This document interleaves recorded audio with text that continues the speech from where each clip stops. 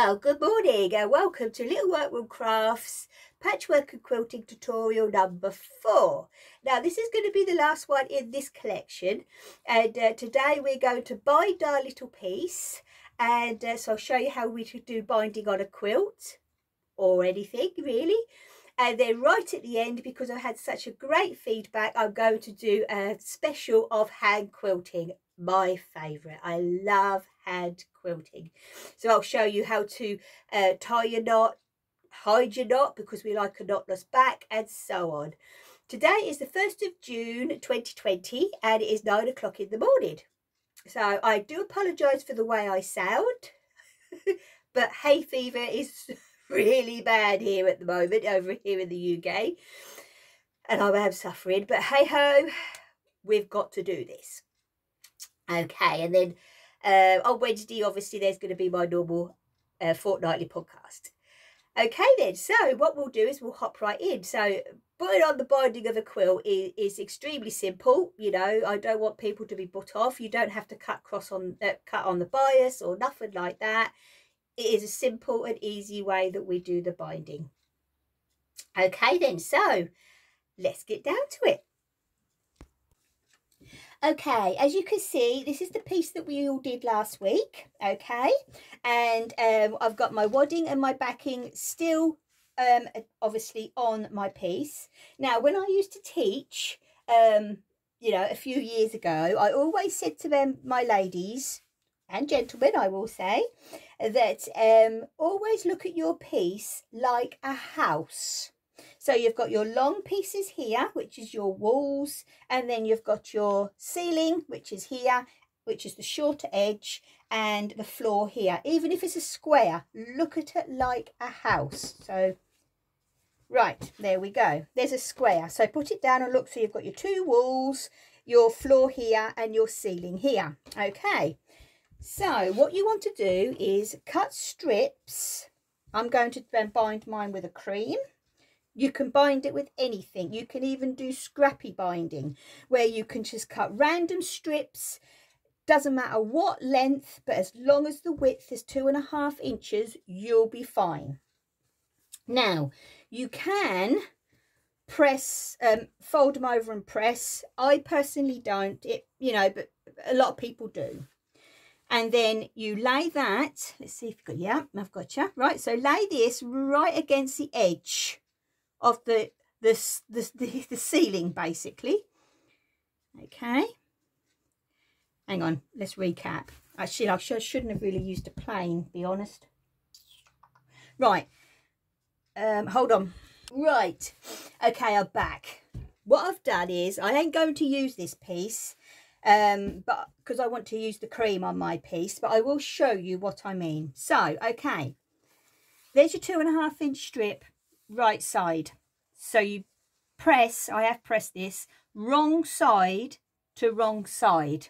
Okay, then lay that on top like that.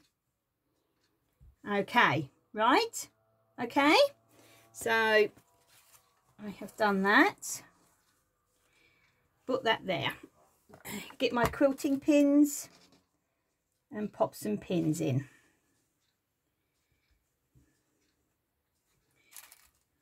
Like so. So you actually put it to the edge of your patchwork, not to the edge of the wadding and the backing.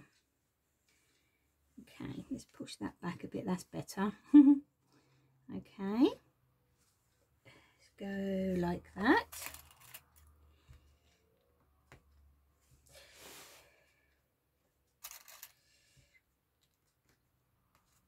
Right, okay, now we'll take it over to the sewing machine. Right then, okay, so you need your walking foot on your machine for this. Now I'm lucky enough that my walking foot is exactly 1/4 inch. Now on my other machine it's not. So if you could just practice and find the width of the 1/4 inch seam, because this does need to be a 1/4 inch seam. But if you use your normal 1/4 inch foot, it will just get puckers underneath. So because it's not feeding through the layers. So, you know, just try. Or if you find that you struggling, because as I say, the 1/4 inch foot is is a little bit wide, it's about 3/8, then just cut your binding a little bit wider. It doesn't really make no difference. So let's go ahead. Right, so you use your normal stitch length, so you go back to your 2.5 and grey thread on the machine like we did before, and we just go right down, okay, and just sew the binding through the 2 layers of the binding, through the patchwork, the wadding and the backing. So I'm going to do that, and I'll do it on this side and that side, and then I'll show you how to do the top and the bottom. So I'll be back very soon. Right then, okay. So I've got both my walls on, as I say, you know, pretending this is a house. Now we can cut away and try and cut it, you know, as close or as under your binding piece, as close as. We'll do it on both sides, like so.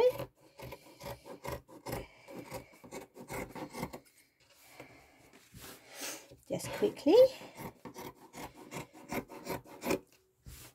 Righty ho, just like that. Now this is where I'm going to use my binding clips. Okay. So my lovely friend and work colleague Debbie, bless her heart, sent me a new blade for my rotary cutter. Thank you, Debs. You've been an angel.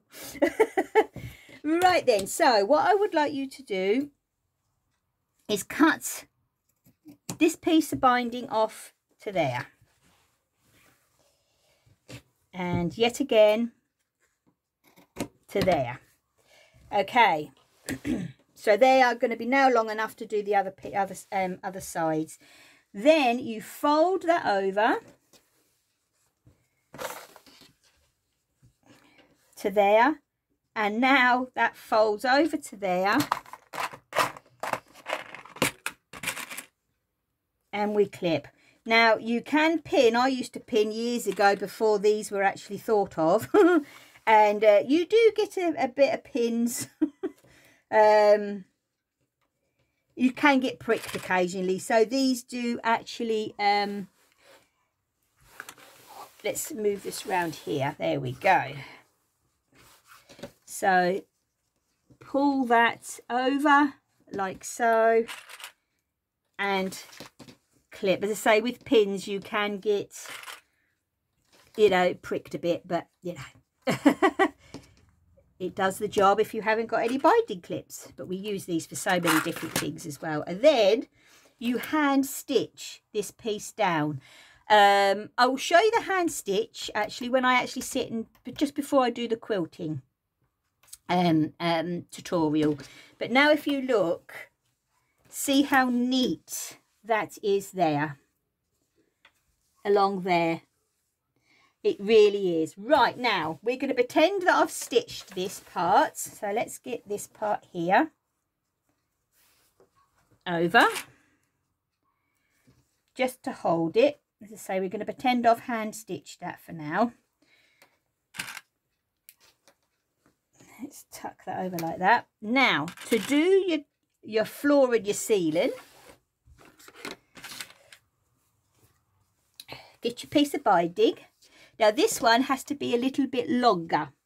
So, let's move that down there and move that down there so you can see. So, this one, if you start over, I'd say about 1/2 inch, because you're going to trim it away anyway, okay? And then get your pins, pin it on like so.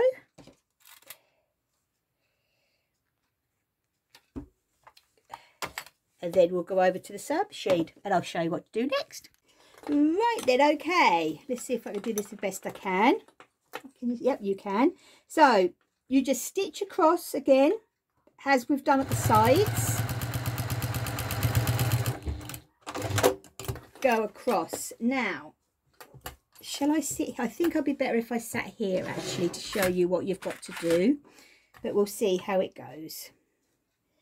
So now you've got that piece of binding on, what you've got to do is cut that away. Now you can do this piece with this side with a rotary cutter, but I just do it with a pair of scissors, to be honest. So go right in,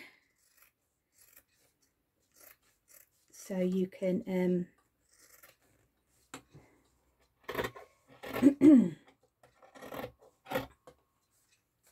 take that piece off. That could go in the bin. Now, right, this is the exciting part.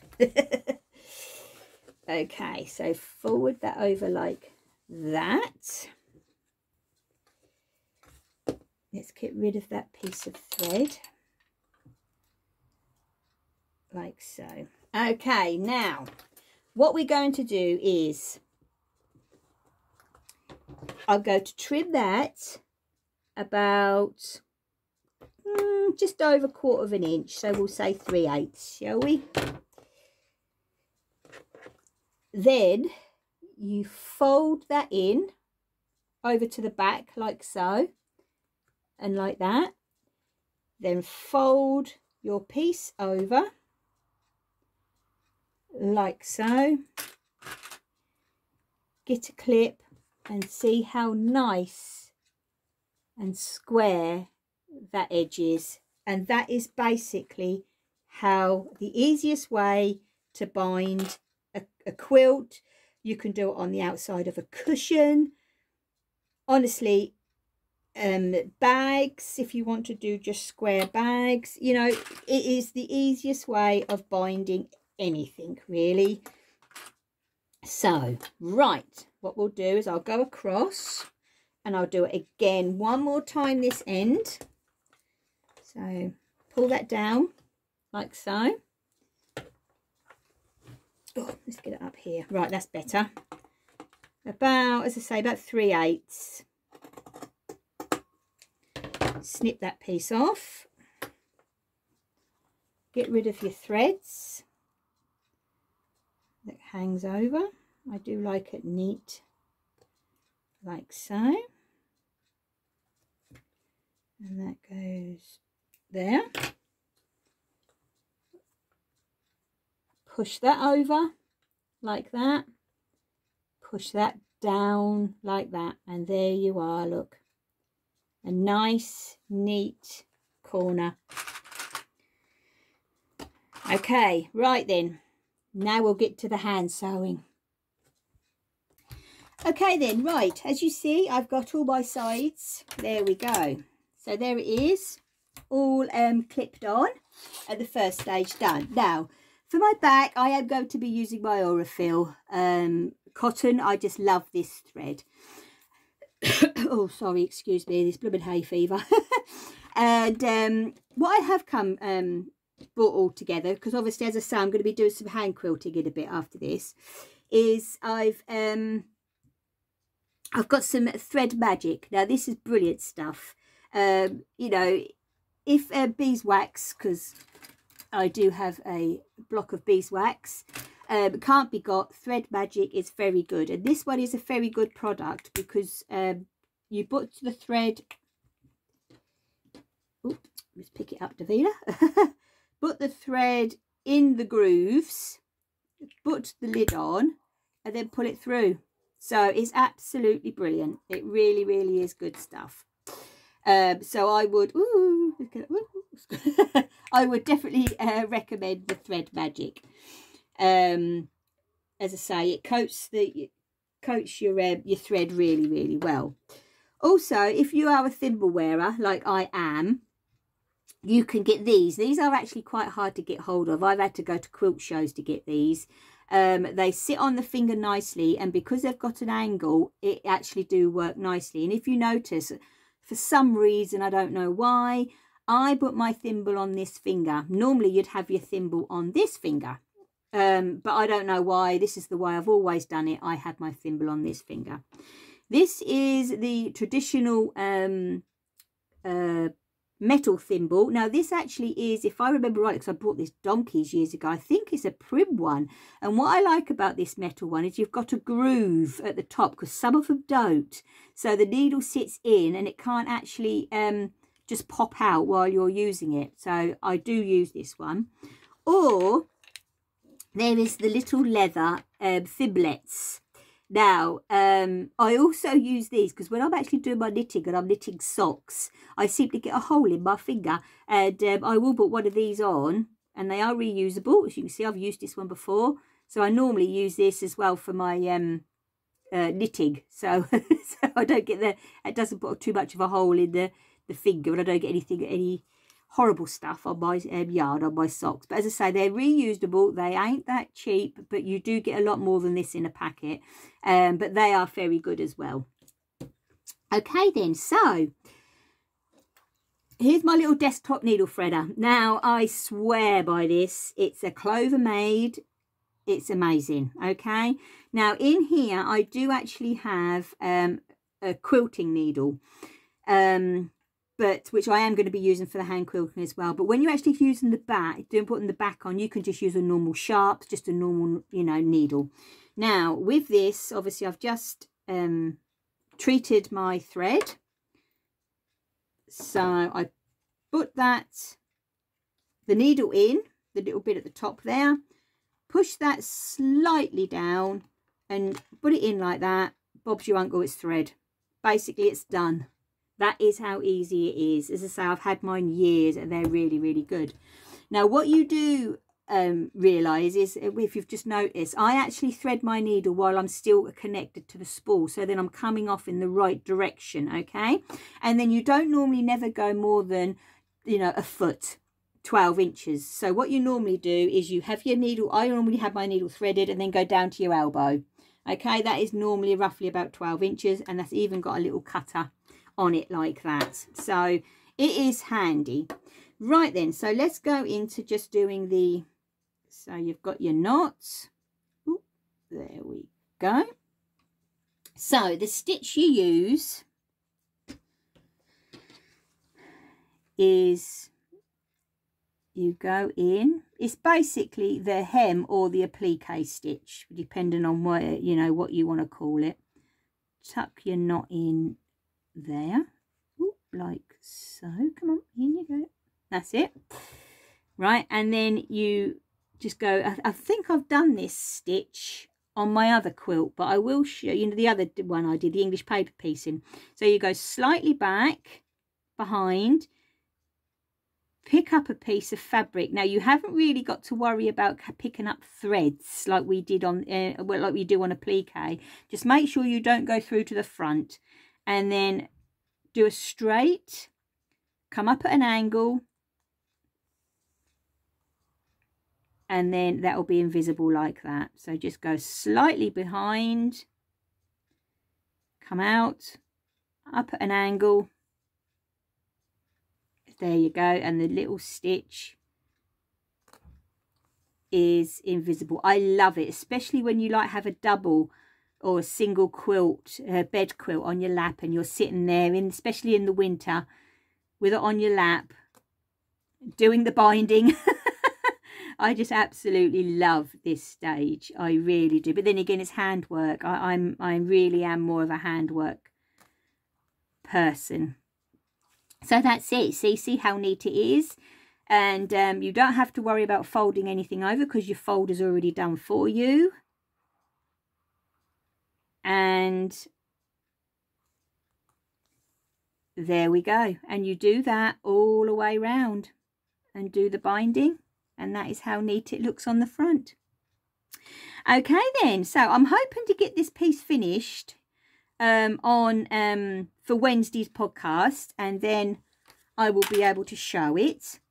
But I am going to do a bit of hand quilting on it now, just so you can see what the hand quilting looks like. Okay, so I'll get everything all set up. I'll stop doing this in a minute if I can. I will get it all set up and I will be back in a moment. Okay, I just thought I'd pop on quickly because last week I had a question about if you've got a big quilt, about rolling it under the machine with the machine quilting, how to get it underneath the throat. Well, you know, obviously some machines have bigger throats, especially for that purpose, but you still actually have to use a tool of some description. So what I will do is you basically, because you've got to start from the center and work your way out, you roll up the side that you're not going to be working on, and that's the side that actually tucks underneath your throat of your machine. Now, as you all know, people that's been following me, I like to find a way of getting a tool that works for the job without spending the money, because it's got the word patchwork and quilting or knitting or whatever on, because as soon as those words actually go attached to an item, the price is sometimes double, treble. Okay, so these ones here, I will say, are proper quilting roll, you know, grips. Okay, so basically it's flat, it will lay actually onto the base of your machine, right? And so what you do is you roll it up, clip that on at the top and the bottom, and have a couple, depending on the size of the quilt, a couple in the middle, and then that actually keeps it all rolled up and neatly. Okay, so these are what they call quilting grips. These ones are the same thing, but these were free in a magazine that a friend gave me because she weren't using them, so she gave them to me. But you can buy metal ones with the word patchwork and quilting on it, or you can go to a cycle shop and buy cycle clips, because they're exactly the same thing, they do exactly the same job, and clip it on and they're half the price. So what you're paying for one of these, you could get a couple of pairs of these and have 4 and have enough. Okay, so basically that is what you do. You actually just roll up the quilt, and then that's the side that's actually going underneath the throat of the machine, and you clip them. Now, when I've actually had under here a double or a king size quilt, because I have actually, you know, quilted them straight lines, I will say, but with these I will have 2, one either side, one either end, one in the middle, and then the piece that's hanging over this way, to reduce the weight, you let's see how, if you haven't got a workbench, like I'm lucky enough to have my, you know, my workbench in my workroom, but if you haven't got that, then prop it on a chair, or, you know, just so it holds the weight, so then it's not pulling this way away from your needle and away from the machine. When I've done hand quilting before on big quilts, and I have hand quilted big quilts, I normally go downstairs, lay it over the dining room table after I've extended it out, and have chairs all the way around to hold the weight, and then I get my arm right underneath into the middle and then start quilting that way, because it is easier if you do actually have the weight you know, held in a way that then it's going to reduce the pressure of it pulling away from you all the time. But yeah, hopefully this has answered the question. You can get these, as I say, quite expensive. I was lucky enough to get these gifted to me years ago, but go to a cycle shop, get cycle clips, they do the same job. Right then, okay.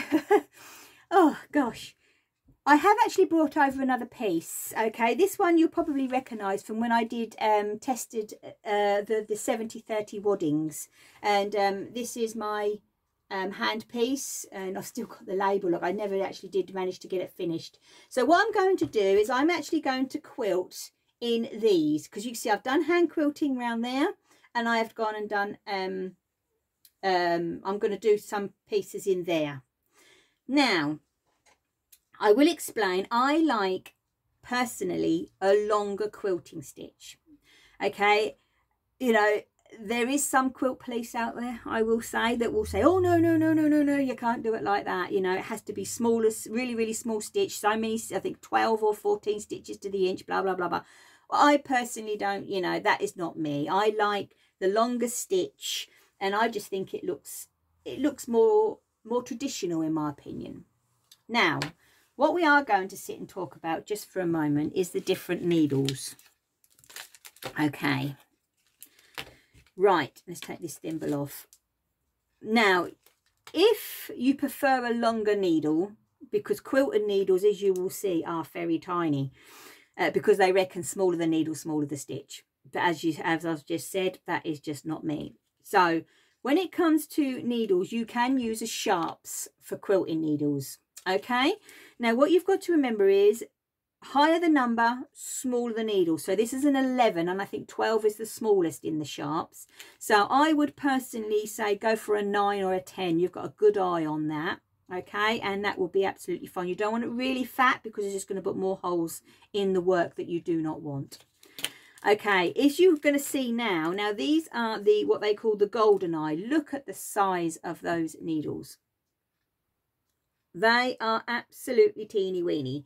And, you know, they are a thread, without me going into bad language. And, you know, it's more hassle than it's worth, to be honest.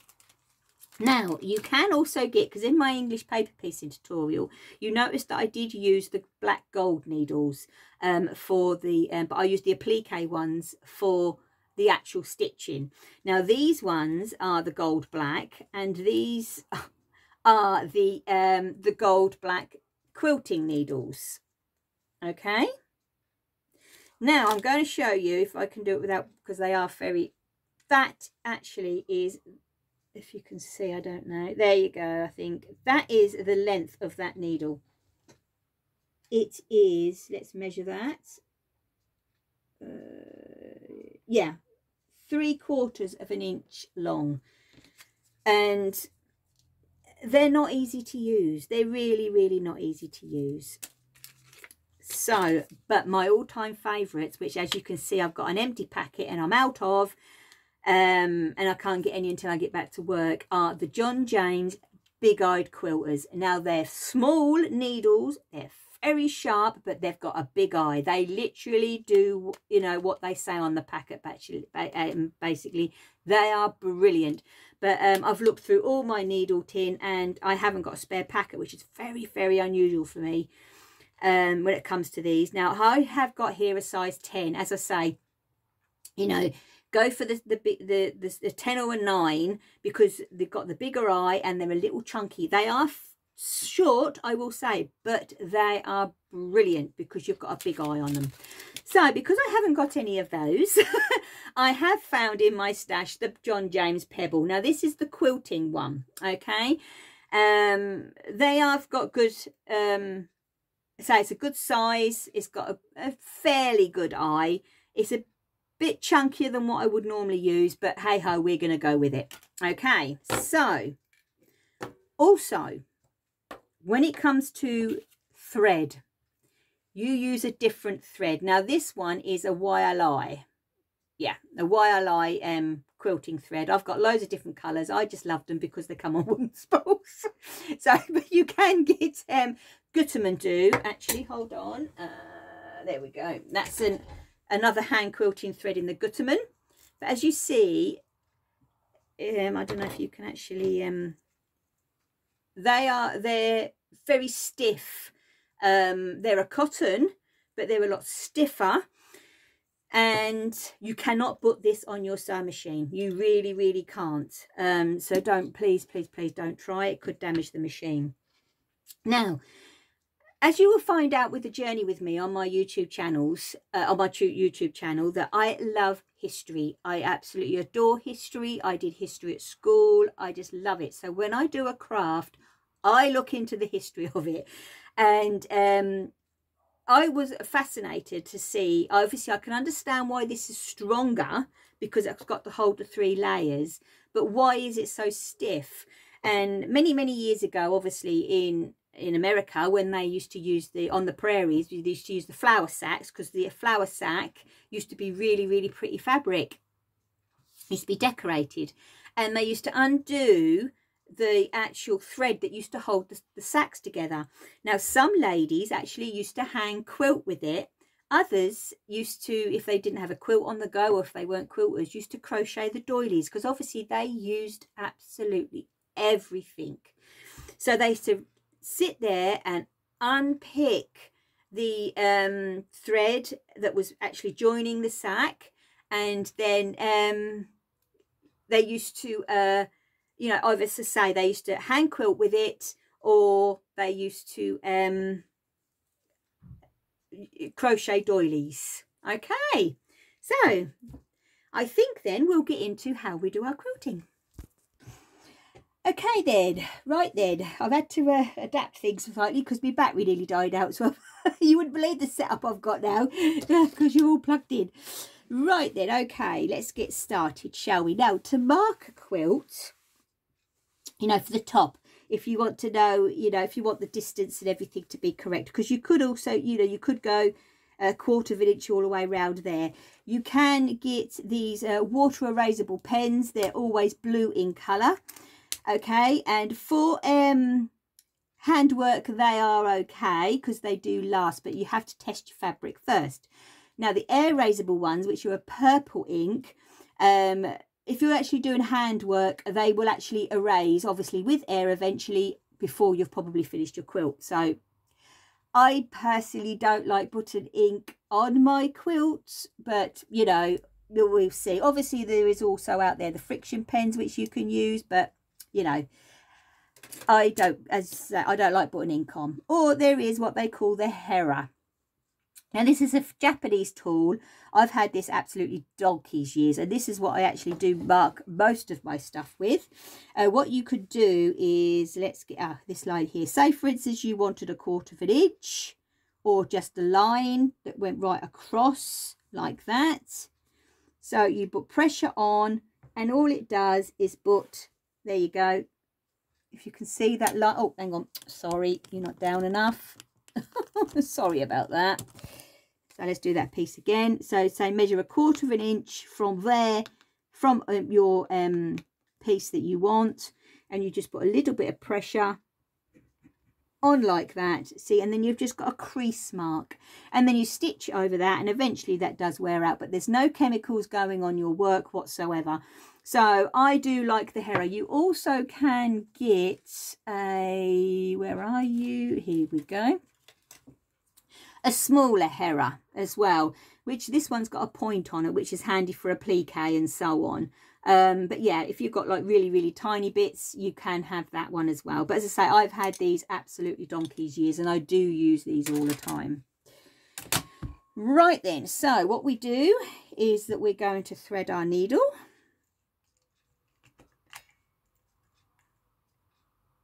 This one you don't have to coat with Thread Magic or anything. I personally wouldn't, because it's already stiff and kind of got a coating on it. Yet again, go to the elbow.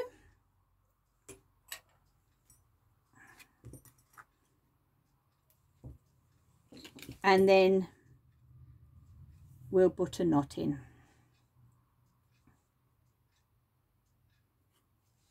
Like so. Now, you come up at the back where you want to go, pull it through until you hit that knot. Now I always put my needle then in my work, flip your work over, and there you see, let's get my little pointy tool, if you can see up, yep, see it there, there is my knot, okay, and then you actually hang on to this piece here, which is the piece that you've actually just put in the work, hold, pull it over like that, pick up your backing, pull it through, and it's gone. Okay, so that's your first knot hitting. As soon as you feel it hit that wadding, you know it's in place. Then, as I say, the stitch is an easy stitch. You can obviously do decorative stitches if you want to, but traditionally it's just a running stitch. But what you've got to just try and remember, so you go in, is the front and the back is roughly, hold on, let's get it this way, that's better, that's it, now I'm in the right direction, and it's a running stitch. Now I always, yes, I know I can rock, like they call rock, and you go in and out, in and out. I personally don't like to rock. I just love sitting and just doing a little run and stitch. So go into there, and then you'll see in a moment, I know I haven't marked this side, but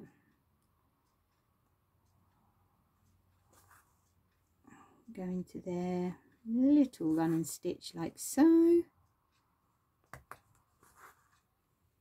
Go round. See, look, and see, I don't know if you can see that. I will let me just get to the end here, because I want to show you how we cast off. So about 1/4 of an inch. See now, let's see if you can see. Obviously you can see there how that has actually been dented in. Oh, that's better. Now you can see here how that has just given that a little ridge. You know, it just gives it a little bit more detail. And when it comes to hand quilting, I think you can, you know, you can mark up your quilt in all different patterns and that. Yeah, fair enough, it takes longer, but you know, I always say, what, you know, it isn't a race. So just a little run and stitch to fix it down, as I say, the front, just as long as it's about the same length of the stitch as it is at the back. And then if you turn over, because you do go through all the 3 layers, there is your little stitches there. And then to cast off, you pull your thread up to the back.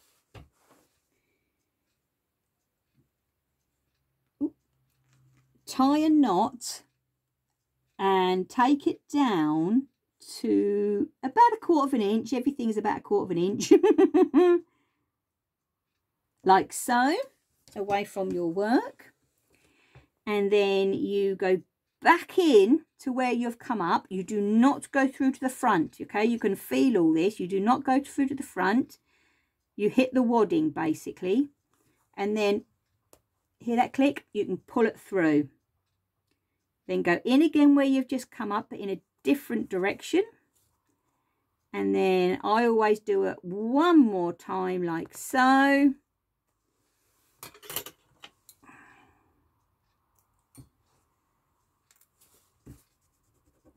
Look at that. Then the holes disappear, and that is a complete knotless back. And that is how we like to do our hand quilting. It is so much fun. It really, really is. I just love sitting and doing it. I really do. Okay then. So I know this has been a bit of a journey over the past 4 weeks, and I hope that you have actually learned something.